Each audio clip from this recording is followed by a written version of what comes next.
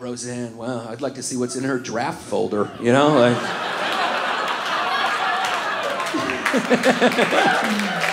If that's the one she tweeted, you know, there's a lot of hashtag free speeches.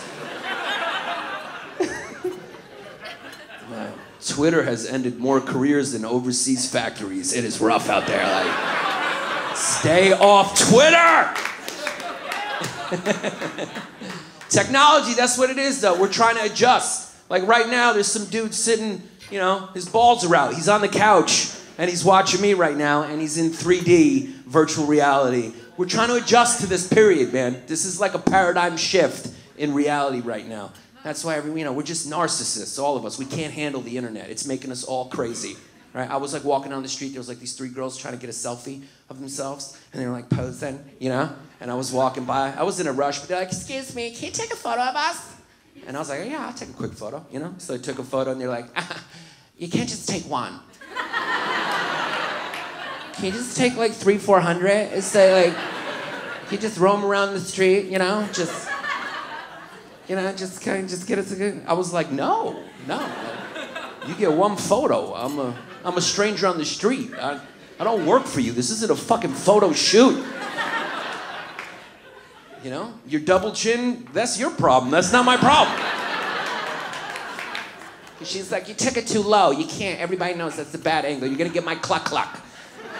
You gotta lift it, just higher, just from this angle, the skinny angle, just lift it. Like, can you just go across the street in that building on the 4th floor, just take it from that guy's bedroom apartment. Maybe you can just knock on the door, hang off the windowsill, get some good, maybe you could rent a drone, just drift around, fucking." They were like, "We didn't even get a chance to set up. You took it too quick." And then they started posing, and I felt like I was looking at 4 crazy people, you know? And then I realized that pose is very well thought out. Like, ladies, you figured it out, you know? That pose, it's all about creating an illusion of taking up as little space as possible. Everything is well engineered, you know? You guys look great, but you'll never pose straight, this angle, straight on. Because like, you guys are psychotic, you know? You think you look too big or something, but you don't. So you do this kind of like tricky little Instagram turn to the side, right? Head up to tighten the jaw, very smart, you know? Right? Arch back, tits and ass out, but stomach in, like... I don't even know how it's possible. You kind of end up looking like a minotaur or something. Then there's always that one leg up for some reason, this little sleeping horse kick, this little... And then you like dislocate your shoulder and like throw it high on your backside.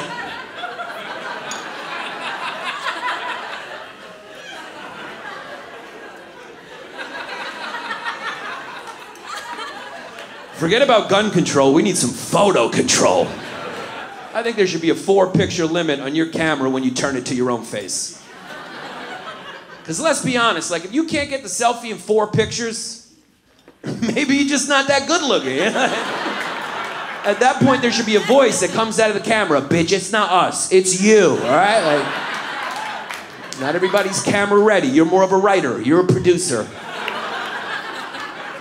You're what we call below-the-line talent in the business. That's what it is. We're just trying to figure out the net, dude. I mean, look, how convenient is our life? It's making us crazy, you know? It's like just when you think something's as convenient as can be, some kid figures out a way to make it more convenient. I used to think like food delivery was the apex of convenience.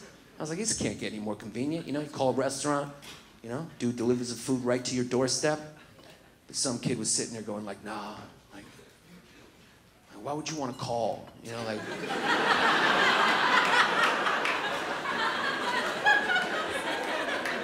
Like, why would you want to use your mouth to talk, you know? Like, you're gonna be using it later to eat. Why would you want to use it for 2 different purposes? Like, what is this, like a North Korean prison camp or something? Like, I love Seamless. Oh, how great is Seamless? Grubhub, delivery apps. Oh, it's almost like their whole business model is like, are you tired of making eye contact with the delivery guy? Are you tired of having to get dressed and put pants on to answer the door? Because now you don't have to. All you gotta do is crack your door open 3 inches and pull your food in like a prisoner in solitary confinement. I haven't seen a delivery guy in 4 years. I don't know who's out there. Could be a baby or a ghost. Occasionally I'll just see knuckles slide past my lock as I pull the food in like a troll living in the attic.